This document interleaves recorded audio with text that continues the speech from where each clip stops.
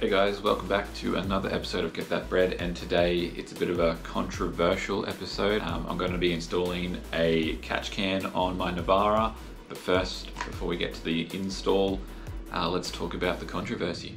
If you guys are anything like me, before you do a modification to your car, you'll actually do a fair bit of research beforehand. So I'll jump on like Facebook forums, jump on Google, do a Google search, and just poke around, see what the go is.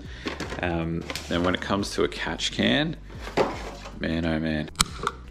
So if you don't know what a catch can does, most engines have what's called an exhaust gas recirculation system, or an EGR, and essentially it's just pumping some of the exhaust gases back into the motor, and this is just going to sit between that system and the intake and filter and hopefully keep a whole bunch of oil out of the intake.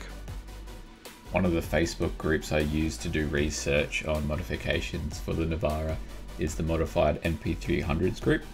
So much information in this group. It's been around for a very long time. If we do a search in the search bar for catch cans, you'll get an insane amount of posts. Let's take a look at some of the controversial comments I was able to find. Don't put a catch can on, it will cause more problems than it's worth.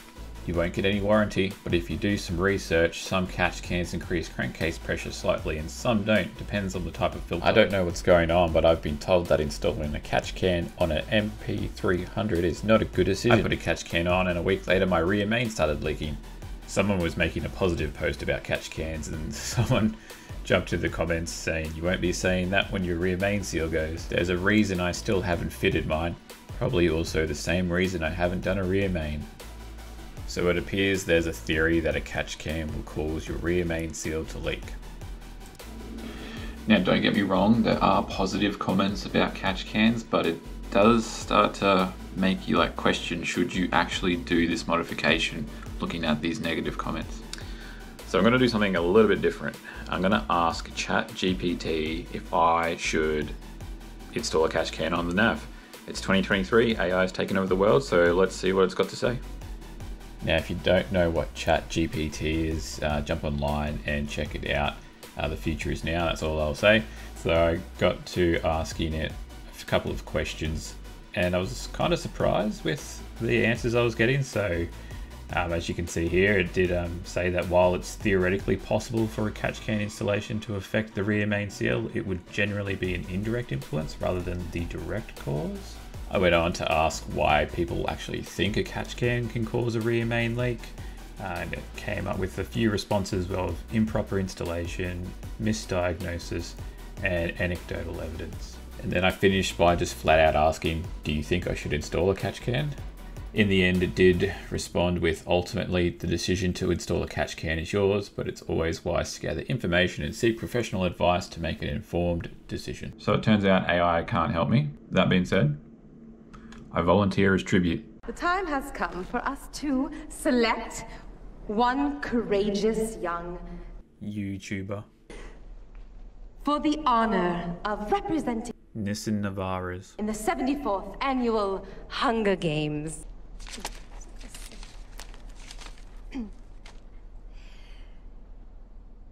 JP captured.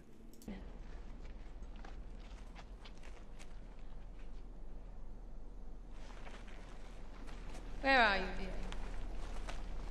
Come on up. Well, come on up.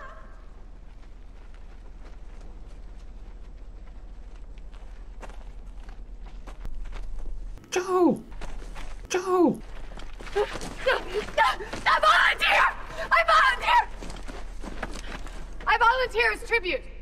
So let this video be the line in the sand where we can say a catch can did or did not cause a rear main seal to leak. So my Navara is a 2020 model. It's got 40,000 Ks on the clock, hasn't had a rear main leak. Let's chuck the catch can on and let's ride the roller coaster. Alright, so in the kit, you get your catch can, you get all the hoses that you need, you get a bunch of hardware to put it together, and you get the bracket. Other part of the bracket's over here. So I've got my isolator switch for the winch sitting right where that bracket needs to go. So I'm gonna have to get a bit creative with where that's gonna go, because the catch can can't really go anywhere else, so wish me luck. Alright, so that should sit something like that in there. So you've just got to take the 3 bolts off, and now we can bolt it back on. So my isolator switch can potentially bolt up on this side because the catch can will be on the other side, so it might just work out. Alright, so we've got the bracket in the car. Now we need to assemble the catch can. So I've just made sure it's orientated the correct way, and first of all we'll attach the drain plug to the bottom, and then it comes with a little plug as well that will go on the end of it, so let's get those on.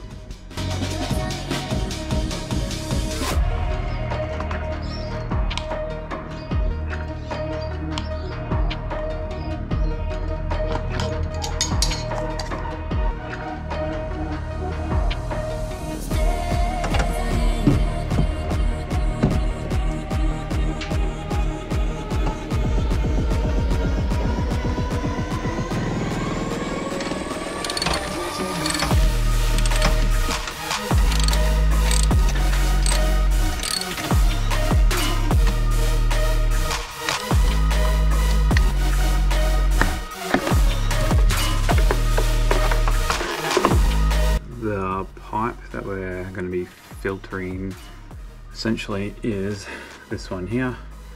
It's covered in sort of like a heat shield there. So we're going to take that one off and essentially reroute it into the catch can, and then it routes back as per normal.